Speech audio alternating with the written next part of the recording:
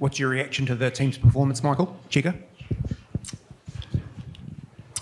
Well, I think there's the one thing we need to be mindful of, I think, is we haven't started games well, I don't think. So, not that we haven't played well, we've sort of just been a little bit less consistent in first 20 or 20 minutes, let's say, that part of the game, and it gets you off on the wrong foot. So it's definitely something we need to address, yeah. Get going in games a bit faster. Rest of it was okay. Yeah, good scrum was good. Line out worked okay, a couple of overthrows. But defence was solid. So, yeah. We'll go up the front here. Just there. Thank you. Michael Cheika, there was 2 yellow cards, obviously 4 penalties for high contact. What were your thoughts there? And is that an ongoing concern for you? Do you have to address that this week? Mate, we're just giving away too many penalties, full stop. No matter what it's for, like, you can't be winning a game by 45 and still losing the penalty count. We've got to stop giving away penalties. It's hurting us. I think that's part, especially in the first part, that's part of the... I don't know what the actual breakdown of some of them were. But, for example, there was one for kicking the ball out of the ruck. Like, that's a penalty. You know, we know that. So just those little things we definitely need to tidy up. And I don't know if that's correlated through the 3 games, but it feels a little bit like it. And then when we start getting our flow going, we're giving away less penalties. But, yeah, got to give away less penalties, yeah. Mate, I'm really not going to talk about that, to be honest. I think it's pretty clear why not.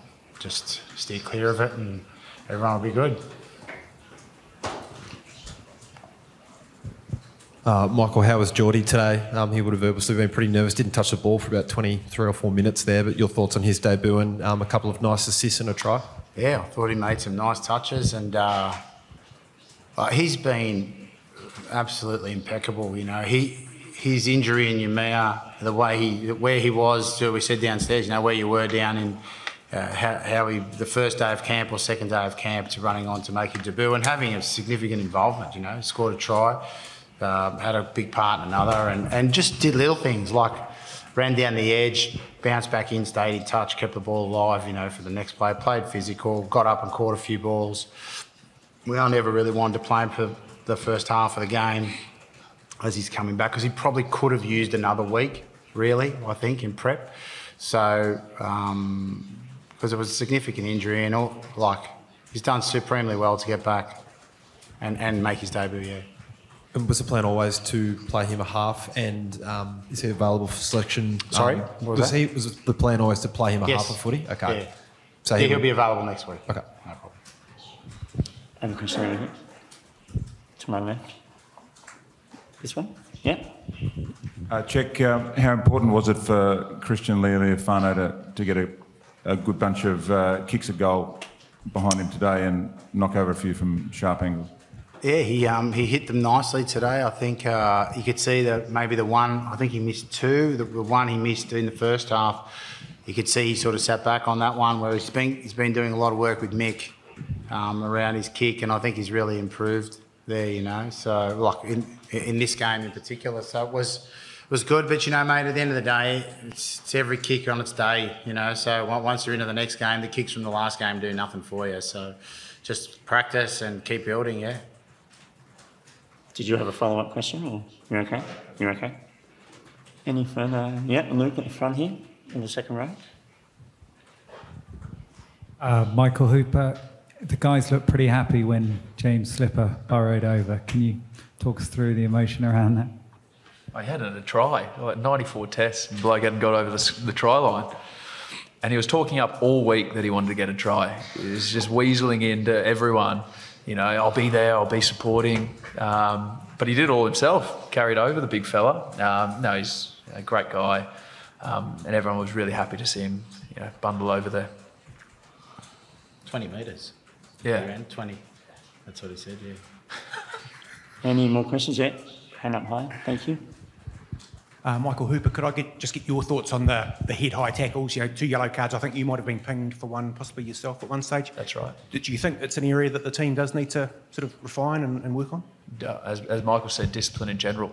It's a bit of high tackle stuff. That's a bit of offside line. Giving away as many penalties as we did today, we made it hard for ourselves, particularly having 14 men on the field for 20 minutes of that game. It's hard. It makes life hard. It takes a lot of energy out of the tank of our scrummaging unit, our mauling unit, our line-out unit. Your plays are then you can't run the plays that you want to run. But look, we adapted well on the run with that, and we got ourselves back into the game. I was very impressed with some of the guys' impact in the second half. Now I have a question on my far right over here. I think it's Japanese journalist. Yeah. お疲れ様でした。今日は違う、いつもと違うユニフォームを着てプレーされたんですけども、その理由と、どなたの発案なのかというのをお願いします。I'm getting nothing. Are you getting anything? Yeah, talking about The jersey. The jersey to wear. Yeah. For the jersey? Yeah. To me or to mine? I think to both. I think it's very special for us. This group of players has been very important in having this jersey come to life, and to play in the World Cup and the biggest stage where many maybe countries that aren't watching us play normally, they're watching us play. It's very special, and I think the 14 there's patterns that represent the 14 Indigenous players that have played for Australia, and I think for us, and we spoke this week, not just about rugby players, we want to make known how we've got special Indigenous athletes in league, in AFL, in rugby, in all sports across Australia, and it just shows that when you have an opportunity and some support, what we can achieve. Did you want to follow up? No, nailed it. Can I go to Georgina first and then to... No. Thank you. Michael Cheika, actually, is it still the plan to, if Australia makes a semi-final, to wear the away strip there? We've lodged that with World Rugby. Let's just get to the next game first. And we've got a big game against Georgia coming up, and get ourselves qualified, and then we'll go from there. You said before the Wales game that no team has dropped a pool game and gone on to win the World Cup. Do you still believe the group are contenders, and why? You've got to make history, that's it. That's what we've got to do. You want to do it now, we've got to make some history. And I back my lads to, when they got their minds on something, especially this year, this season's team, once they get their minds on something, I back them to be able to do that 100%. So we know that that's what we want to do, and we want to be that team. We want to be the team that does make history. Michael Cheika, Tavita had a very strong game today, coming off a break himself. Can a player like that force his hand, or force your hand in terms of selection? Given he plays a fairly different style to what you've been playing with James O'Connor? No, definitely. I think we've shown a bit more of horses for courses in this tournament already, and depending on the opponent, there could be different options. We've got we can have a James type player as well at fullback in the centre, and we've got and James has been playing well too, so it's a good contest, and this is Tavita's first game back. He certainly did himself no harm at all in relation to selection going forward. Now I have one over here on my left, yes. Chick, can you just update James O'Connor's injury? Is that at all serious? And also, just to clarify, Tupou last week had a bit of a head issue, did he? No, Tupou wasn't selected last weekend. Yeah. He just hurt himself at training. He was fine. I think he probably wanted to get out of the Saturday session, to be honest, but No one's up for a laugh today, are they? That's it, no? Serious It's a business. serious day, isn't it?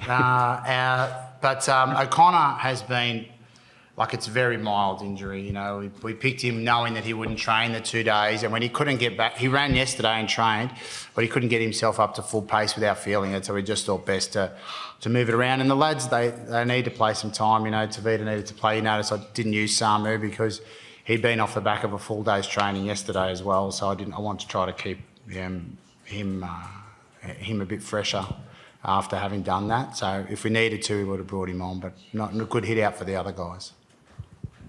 Now I'll take that one there, and then I think Tom over here had one as well. Did you? Yeah. We'll go here first to my left. Check, you've now played Uruguay back-to-back World Cups, and they've become a more professional outfit, and you've watched a lot of the tournament with the Minnows. What's your take on the gap closing, I guess, with some of the lesser light nations that are really coming into their own a little bit? No doubt. And I think I'm often pitted as the enemy to World Rugby, but I can assure you that in this one, they've hit the money exactly right. They've put a lot of investment into the supposed lower tiers, right? And that investment and that focus on those nations improving their rugby has worked. I think what they've done has been excellent, and it's shown it's really good for the game as a whole, because every game's a contest, you know, and we've seen firsthand from Uruguay exactly their improvement from 4 years ago to now, and I think we've seen that with their defeat of Fiji as well. And nothing's taken for granted, that's for sure. So, yeah, I think it's been excellent, and it's making the World Cup, as far as competition between the teams and the pools, much better for the crowds, and much better for the game as a whole. I know, miracle. Michael Hooper, are you finding the breakdown a bit tricky at this World Cup? Are you finding the policing of the breakdown looks to be a little bit messier than perhaps we're used to seeing? Yeah, it's been a bit different. Back rows and the on-ballers that pick it up the best are going to have good success. So, you know, we'll be looking how we can get better at that part of the game. I thought some guys did well there for our team tonight, and we get some good turnovers. Jack was good over the ball, even some of our big fellas. But yeah, we want to make that a contest. All the teams want to make it a contest. You know, it's a massive part of the game. So it has been different. The team that nails it, it's going to get some good pay.